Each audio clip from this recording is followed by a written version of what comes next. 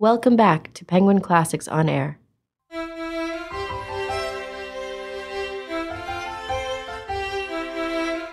Every good book begins with a good first page.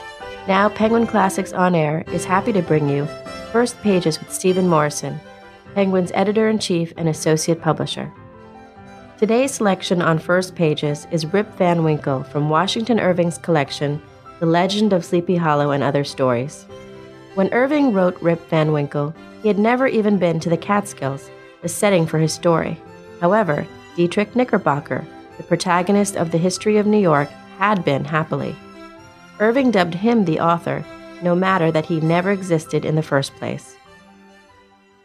Rip Van Winkle by Washington Irving, a posthumous writing of Dietrich Knickerbocker. Whoever has made a voyage up the Hudson must remember the Catskill Mountains.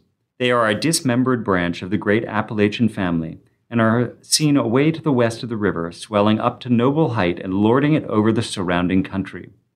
Every change of season, every change of weather, indeed every hour of the day produces some change in the magical hues and shapes of these mountains, and they are regarded by all the good wives far and near as perfect barometers. When the weather is fair and settled, they are clothed in blue and purple, and print their bold outlines on the clear evening sky. But sometimes, when the rest of the landscape is cloudless, they will gather a hood of gray vapors about their summits, which, in the last rays of the setting sun, will glow and light up like a crown of glory.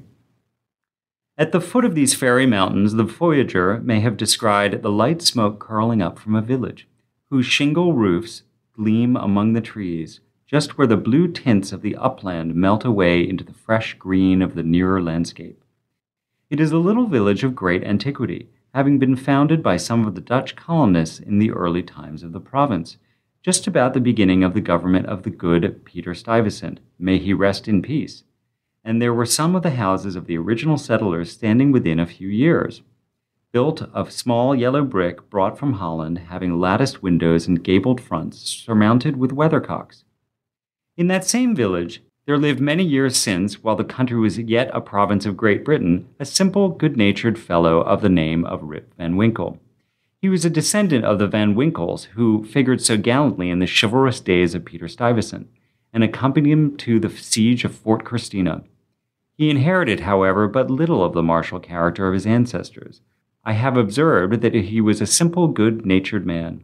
He was, moreover, a kind neighbor and an obedient, henpecked husband. Indeed, to the latter circumstance might be owing that meekness of spirit which gained him such universal popularity. For those men are most apt to be obsequious and conciliating abroad who are under the discipline of shrews at home. Their tempers doubtless are rendered pliant and malleable in the fiery furnace of domestic tribulation. And a certain lecture is worth all the sermons in the world for teaching the virtues of patience and long-suffering. A termagant wife may therefore in some respects be considered a tolerable blessing. And if so, Rip Van Winkle was thrice blessed. Thanks, Stephen, for an intriguing installment of First Pages. All of the books mentioned on the show are available wherever books are sold. Tune in to Penguin Classics On Air again for more programs and features on great classic books.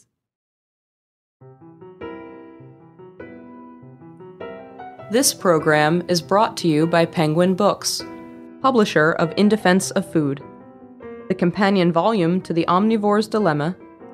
In it, author Michael Pollan proposes a radical new ideal for the way the world thinks about food. Eat food, not too much, mostly plants. In Defense of Food, now available in paperback.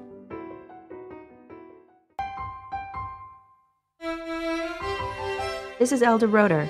Thank you for listening to today's program.